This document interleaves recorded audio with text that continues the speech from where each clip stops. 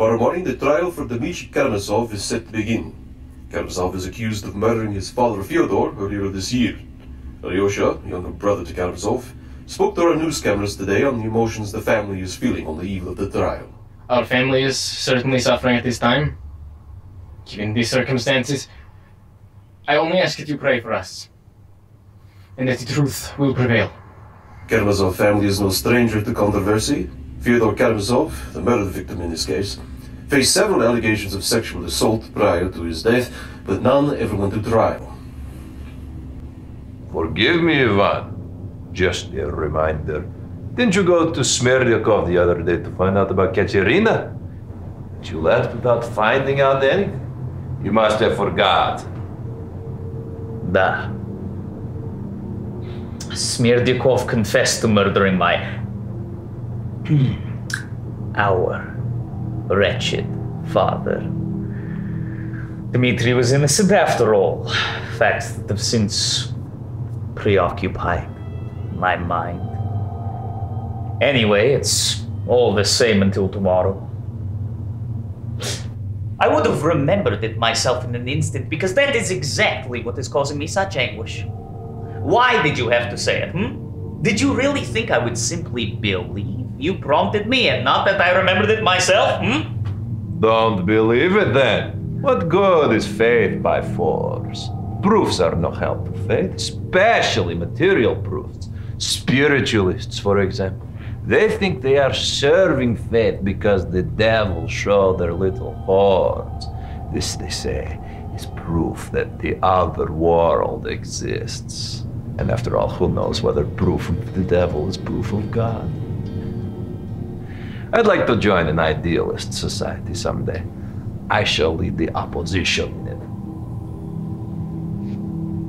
it. I seem to be delirious.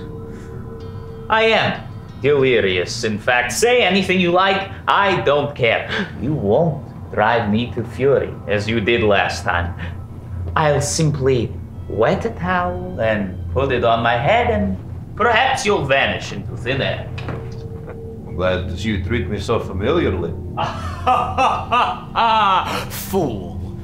Do you suppose I should stand on ceremony with you? I am in good spirits now, though I have a pain in my forehead. Only don't talk philosophy as you did last time. Talk of something amusing. Talk gossip. You are a poor relation. You ought to talk gossip. God, what a nightmare to have. But I am not afraid of you. No, no, no, no, no. I will get the better of you. I will not be taken to a madhouse. For what am I on earth but an old relation? By the way, I'm listening to you and I'm rather surprised to hear you are actually beginning to treat me as something real, not just your fancy as you persisted in believing last time. Never for 1 minute have I taken you for reality. You are a lie, my illness, a phantom. It is only because I don't know how to get rid of you and I see I must suffer for a time. You are my hallucination, the incarnation of my thoughts and feelings, the nastiest and stupidest of them.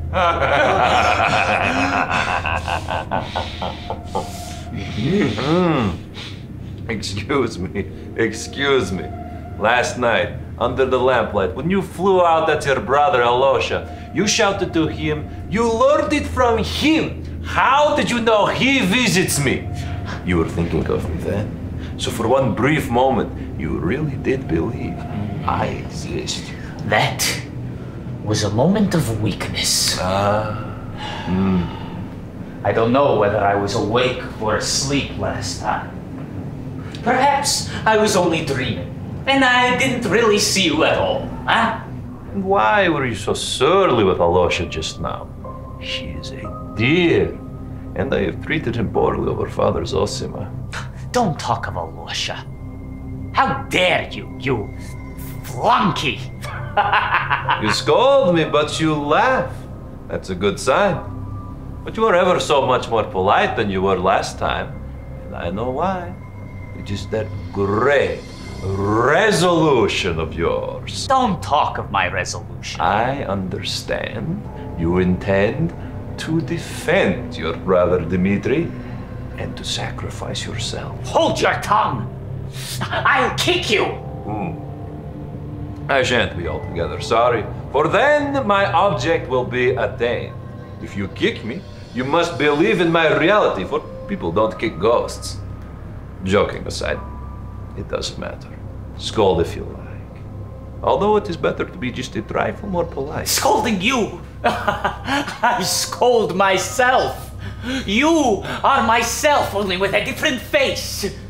You just say what I am thinking and are incapable of saying anything new. If I'm like you in my thinking, it's all to my credit.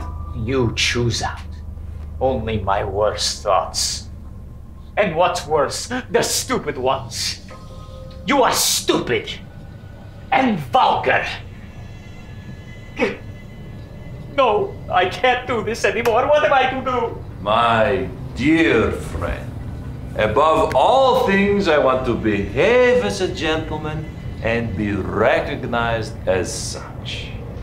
I am poor, but I would say, very honest, it is an axiom generally accepted by society that I am a fallen angel. I myself cannot conceive how I ever can have been an angel.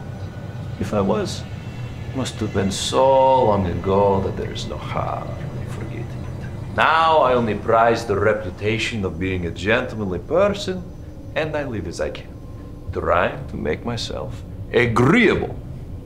I love men genuine. Here, when I visit you from time to time, my life gains a kind of reality. And that's what I like most of all. You see, like you, I suffer from the fantastic. And so I love the realism of Earth. Here, everything is circumscribed, geometrical, formulaic. Well, we have nothing but indeterminate equations. I adapt your habits here and have grown quite fond of them. What I dream of is to become incarnate once and for all.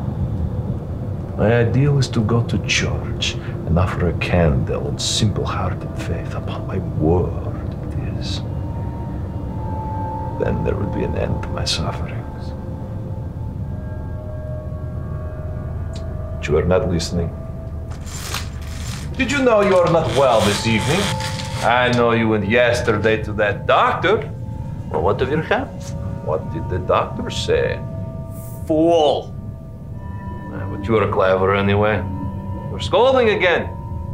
You didn't answer. I didn't ask out of sympathy. Now, the rheumatism is setting again. Fool. You laugh? But I had such an attack of rheumatism last year, I remember it to this day. The devil have rheumatism. Why not if sometimes I put on fleshly form? I put on fleshly form and I take the consequences. Satan sumet nihil humanum ame alienum puto. Satan sum et nihil humanum. Wow, that's not bad for the devil. I'm glad that pleased you at last. But you didn't get that from me. That thought never entered my head. That's strange. In dreams, and especially in nightmares, man sees sometimes such complex, artistic visions, such real actuality, even a whole world of events woven into such a plot with such unexpected details, from the most exalted matters to the last button on a cuff. The subject is a complete enigma. A statesman once confessed to me, indeed, all of his best ideas came to him while he was asleep. Well, it is the same way now. Though I am your hallucination, yet just as in a nightmare, I say original things which had never entered your head before. So I don't repeat your ideas, yet I am just a nightmare, nothing more. You are lying. You are trying to convince me that you exist apart and are not my nightmare, and now you are asserting you are a dream. My dear fellow, I've adopted a special method today. I'll explain it to you afterwards. Now stay! Where did I break off? Oh yes, I caught cold. But not here. In yonder. Where is yonder? Tell me, will you be here long?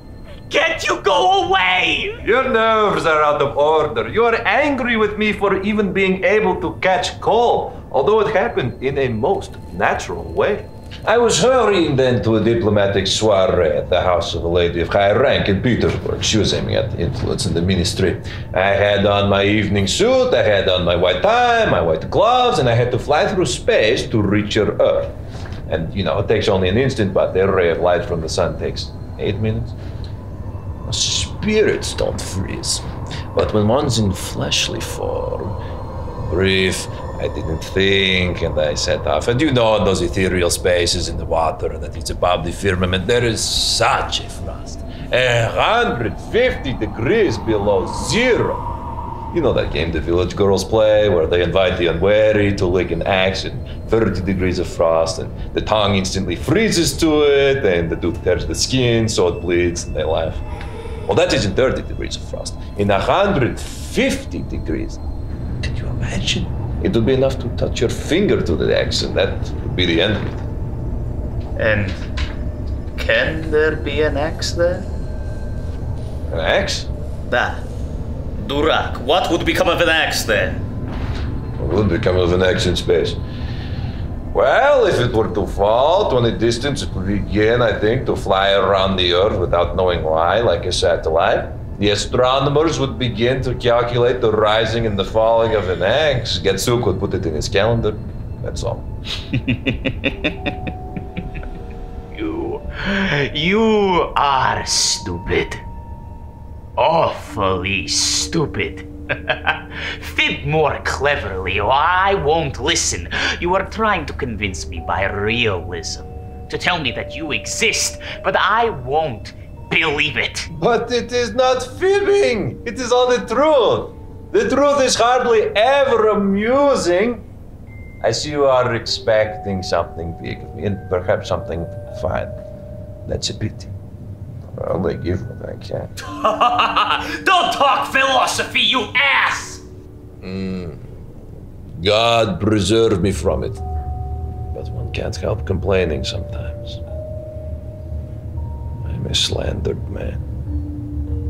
You upbraid me for every moment for being stupid. But my friend, intelligence isn't the only thing. If everything in life were sensible, there would be no events, and there must be events. So, against the grain, I serve to produce events and do what is irrational, because I am commanded to. For all their indisputable intelligence, man takes this farce for something serious. That is their tragedy. They suffer, of course. They live a real life, not a fantastic one, for suffering is life. Without it, what would be the pleasure? It would be transformed into an endless short service. It would be holy, but tedious. What about me? I suffer, but I don't live. I'm a sort of an axe in an indeterminate equation. I'm a phantom in life, without beginning, without end, and who has even forgotten his own name. You are forever angry. All you care about is intelligence. But I repeat to you again that I would give it all away. All of this superstellar existence, all of these ranks, all of these honors to be transformed into the soul of a merchant's wife and set a candle at God's shrine. So even you don't believe in God? What can I say? That is, if you are in earnest. Is there a God or not? Well, that you are in earnest. That's good. My dear fellow, upon my word, I don't know. There, I've said it now. You don't know? But you see God? No. You are not some other self. You are myself, nothing more.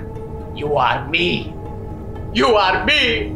You are me. You are me. You are me. Well, if you like, I have the same philosophy as you. I know that for a fact. All these other worlds, God, even Satan, all that is proven to my mind is it merely a fact of itself or an emanation of myself, a logical development of my ego which alone has existed forever. Oh, excuse me. But I will be making haste to stop, for I believe you'll be getting up to beat me directly.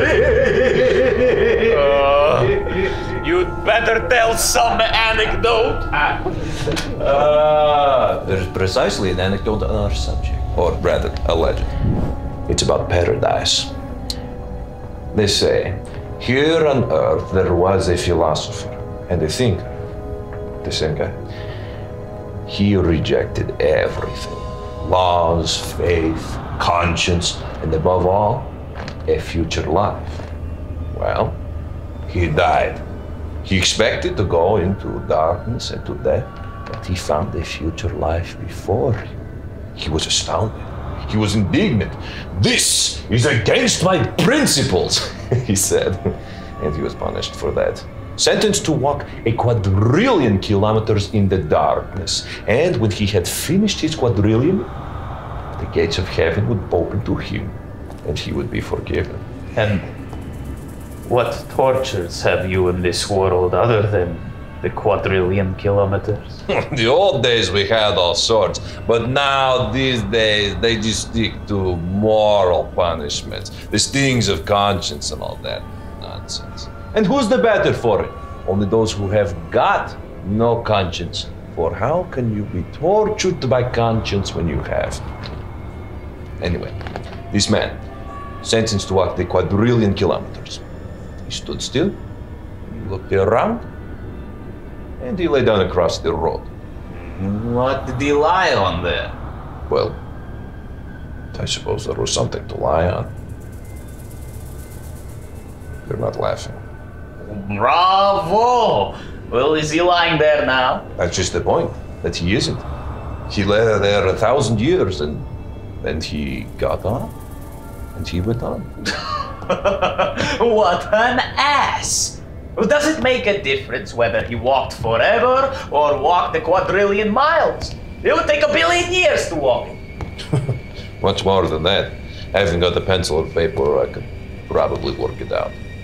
Anyway, he got there long ago, and that is where our story begins. But he got there? But how did he get the 1 billion years to do it? Why, you keep thinking of our present Earth, but our present Earth may have been repeated 1 billion times. Why, it's become extinct, frozen, cracked, broken, dashed to bits, disintegrated into its elements. Again, the water above the firmament, then again a sun, again a comet, again from the sun our Earth, over and over 1 billion times repeated, endlessly, same sequence again and again, insufferably tedious and most unseemly. And what happened when he arrived? Oh, when the gates of heaven opened and he walked in, before he had been there 2 seconds, he cried out that those 2 seconds were worth not only the quadrillion kilometers, but a quadrillion of quadrillions, raised to the quadrillionth power. In fact, he sang Hosanna. Aha! I've caught you! That anecdote about the quadrillion years, I came up with myself. I was 17 then. I was at the high school. But that anecdote is so characteristic that I could not have gotten it from anywhere else. I thought I had forgotten it, but I must have recalled unconsciously.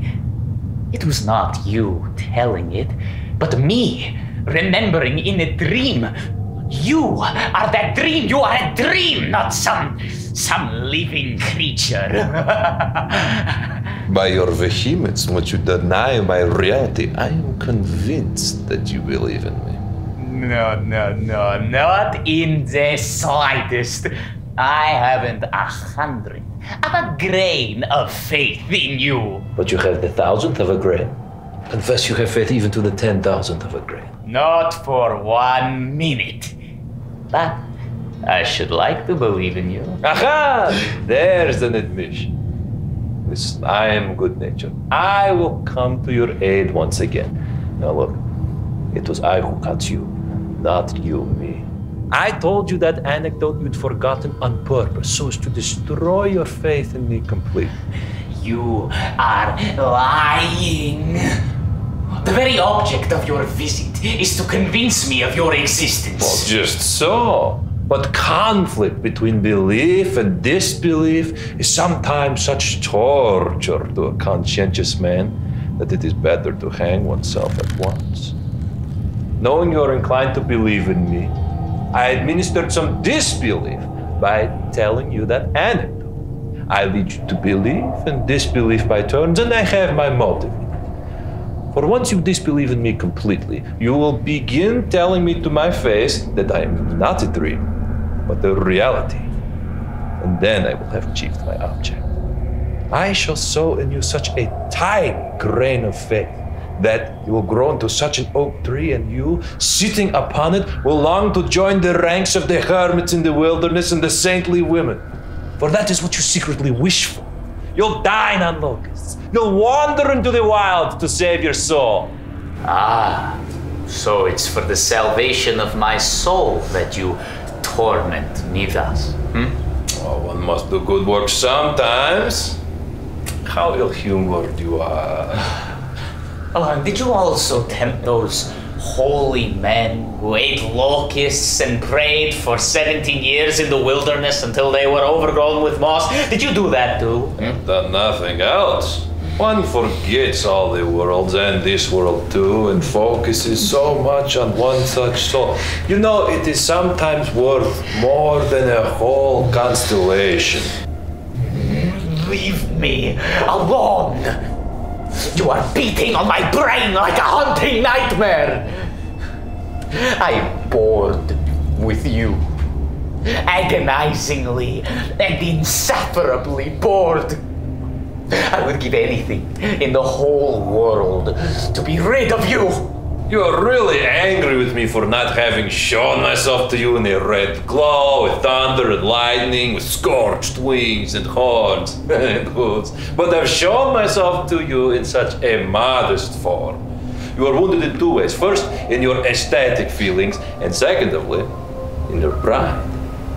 How could such a vulgar devil visit such a great man as you?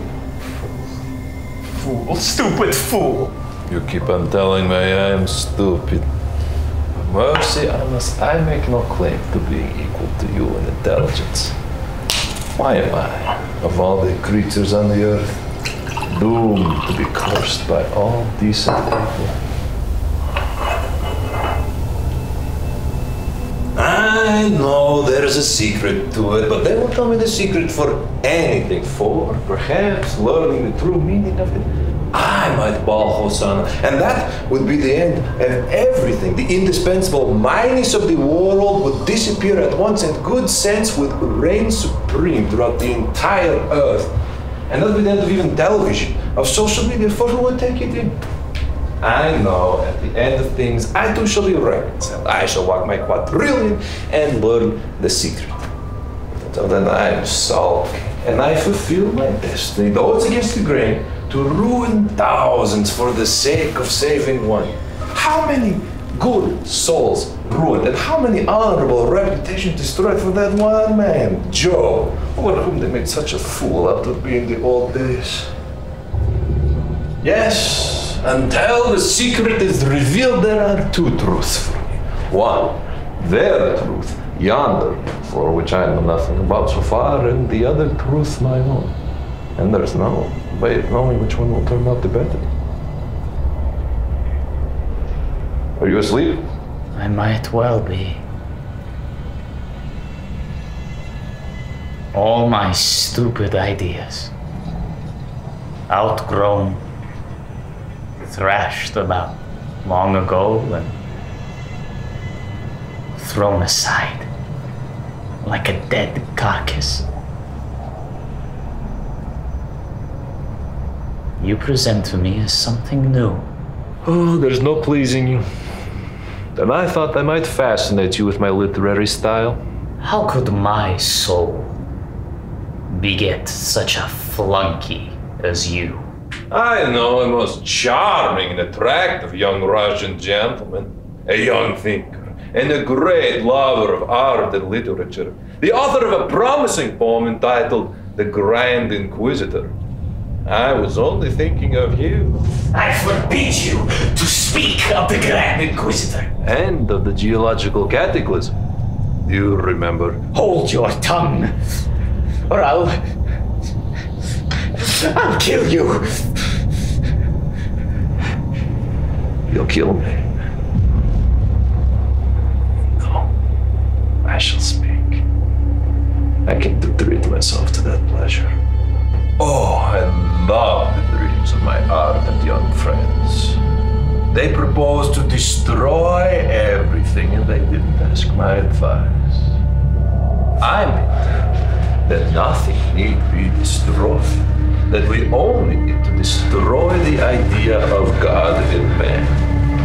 This is the beginning of everything. For once man has all denied God, the old concepts of the universe will fall, and the old concepts of morality with it, and everything will begin anew. Mankind will unite to take from life all it can give, but only for the joy and the happiness in the present world. He will find such divine, titanic pride from this that the man God will appear, extending his conquest of nature infinitely, hour to hour by science, and by his will he will find such lofty joy in it that it will replace all of his old dreams of heaven. Question now is, my young thinker reflected, is it possible that such a period will ever come? If it does, all is determined and humanity is settled forever. What's more, even if this period never comes to pass, since there is anyway no God and no immortality, the new man may well become the man God. There is no law for God. Where God stands, the place is holy. Where I stand will be at once the foremost place. All things are lawful, and that's the end of it.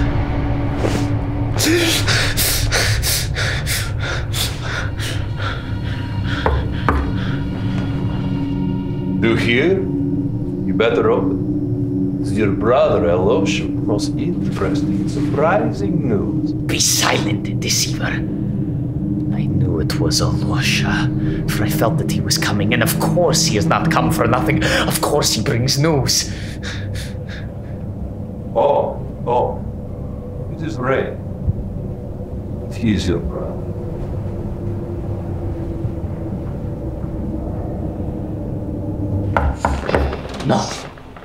No, it was not a dream. It all happened just now. It was not a dream.